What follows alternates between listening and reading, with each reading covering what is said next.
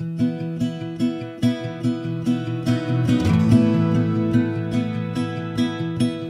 hello, City Life. It's Kim Hammond here, and I'm hosting the conversation this week.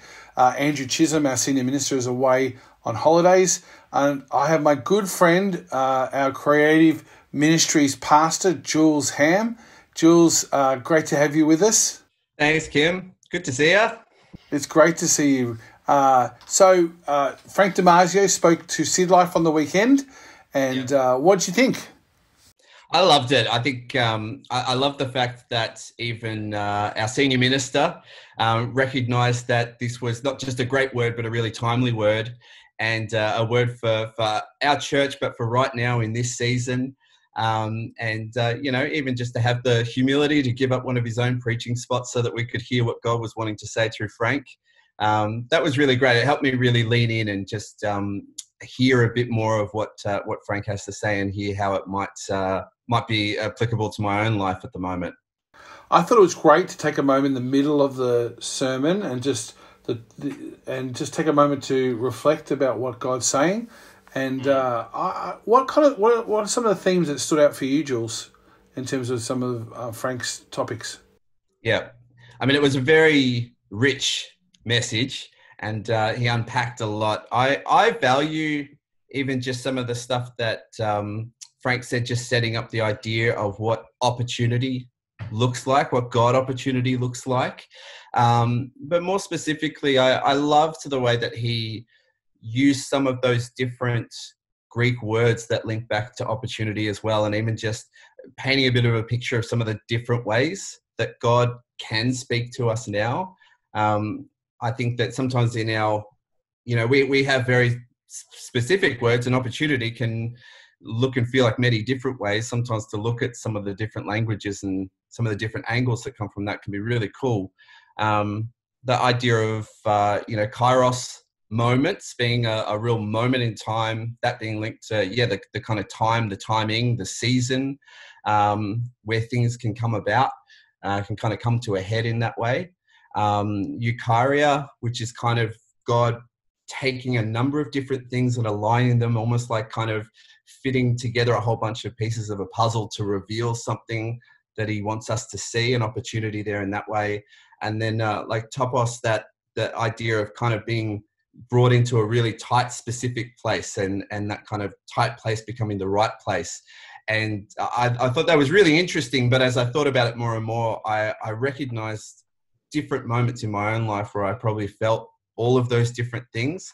And if I really think about it, can see how God was moving in those ways to bring out a new opportunity or a new revelation, something that he wanted to speak to me or show me from that.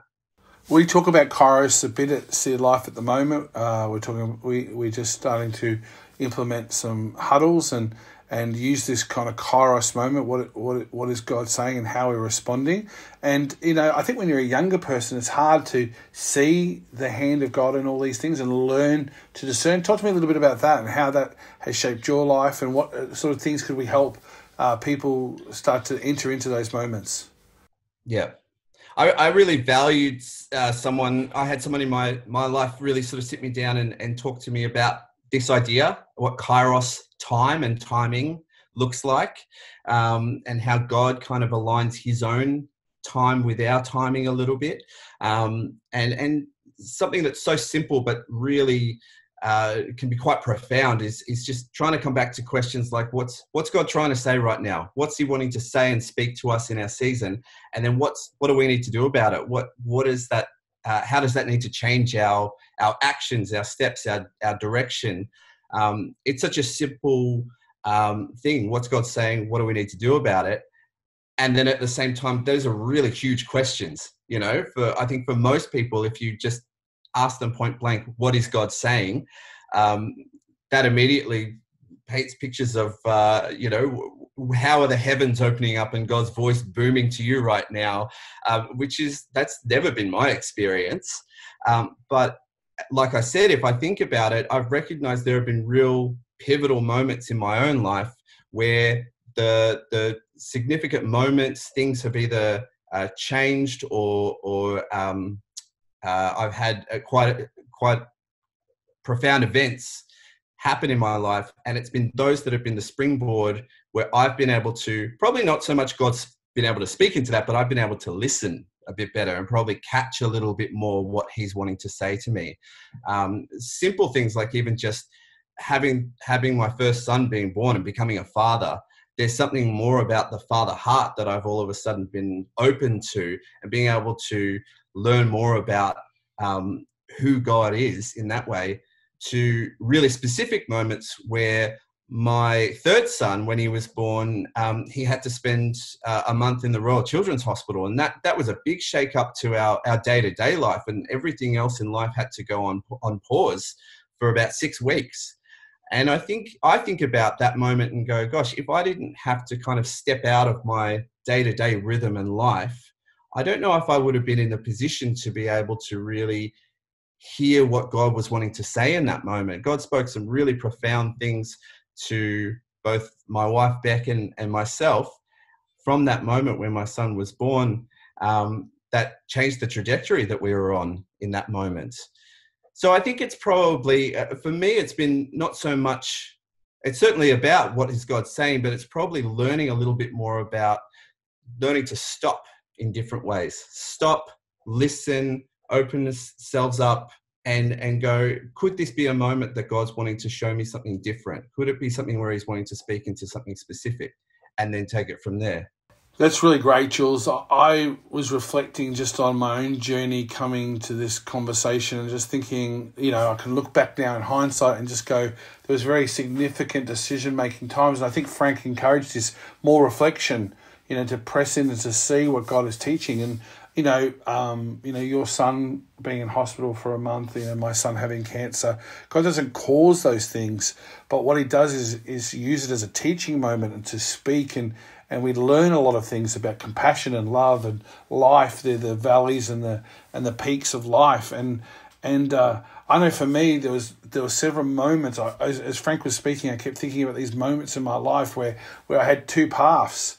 One was to become the national youth director of our denomination I grew up in, which was a dream job I wanted the whole time, or go work a day a week for Alan Hirsch as an administrator. And I remember talking to a mentor and getting some discernment and, having to decide, do I work for one denomination or do I serve the whole kingdom of God and all the churches in Melbourne?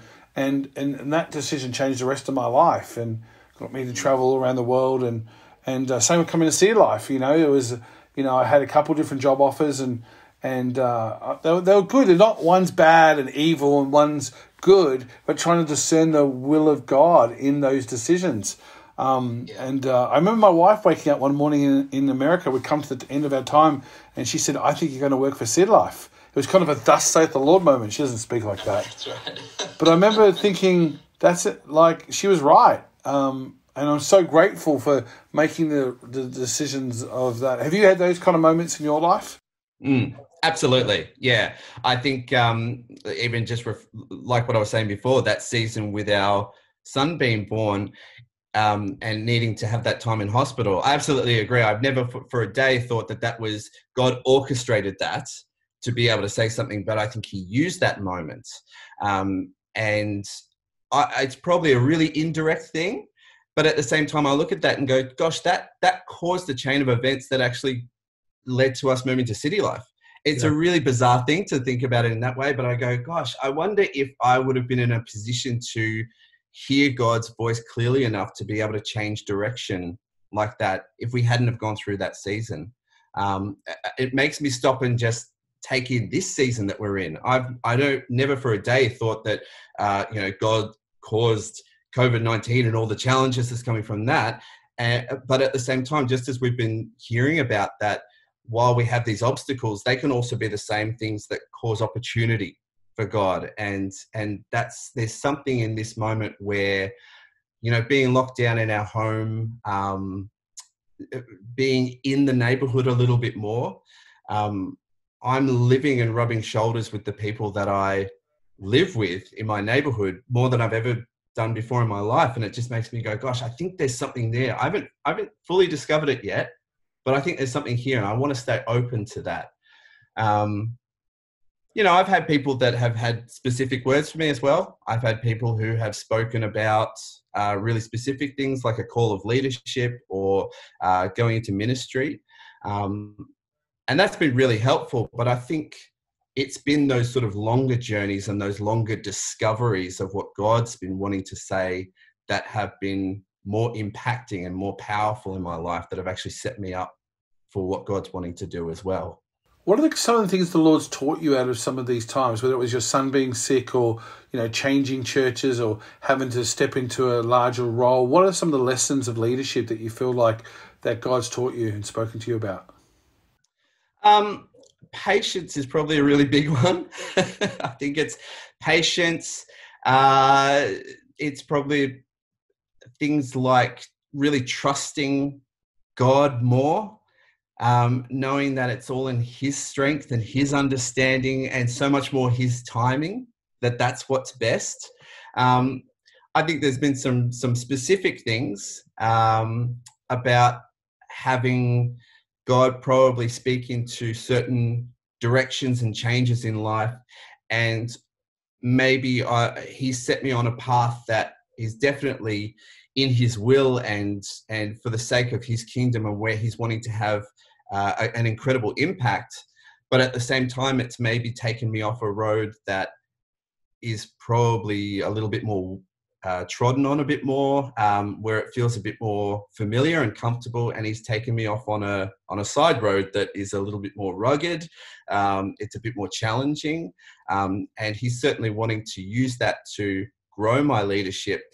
But I think about how I needed to have that moment where I had a real revelation from God, a moment of clarity, so that when I get to those bumpy moments, I can keep coming back to, but no, I know, and I have a peace in my heart that God directed me down this path, or led me to be able to step into this path. And that helps me not be shaken by some of the challenges and the obstacles that come. It keeps me grounded in what I know of God and what I know that God has for me in those moments. I was thinking about this, like it's in the doors that open, that are amazing opportunities, and it's also in the tough times, like your son's sickness. I was thinking about my father-in-law who passed earlier on in the year, and Maria and I were away on our anniversary, and we got a call from my mother-in-law to come to the hospital. He was very unwell. He's had a long-term degenerative disease, and so he was, he was a long time sick, and so he'd been admitted to hospital, and we stood around the bed, our families, my brother-in-law and sister-in-law and kids, and we all prayed and worshipped and kind of said our goodbyes, and he'd been asleep for like 3 days, and it looked like he was just going to pass. And the next morning he woke up and asked for donuts and Chinese food, and I remember going out with some friends of ours, and they said, "What do you think the Lord's doing in this?" I remember just being just completely taken off guard. And I believe deeply in these Kairos moments, but I remember just thinking, what's the Lord doing? Yeah, why isn't he? Like, he was ready to go. He'd said his goodbyes. He'd said to his wife, my mother-in-law, he was ready to go. But actually, we look back now and see the Lord's hand in it. His brother was away on a cruise ship. This is pre-COVID.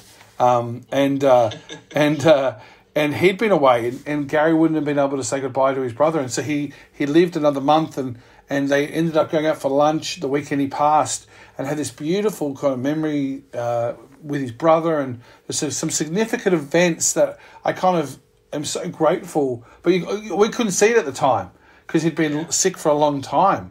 But sometimes it's just taking that moment to get some space and objectivity, and to say, okay, Lord, what are you teaching? Where is your voice in this? And how do I respond? How do I get my roots to grow deep so when life washes over us, we'll stand? And I want my kids to learn this. I hope that we can continue to teach this right across our church.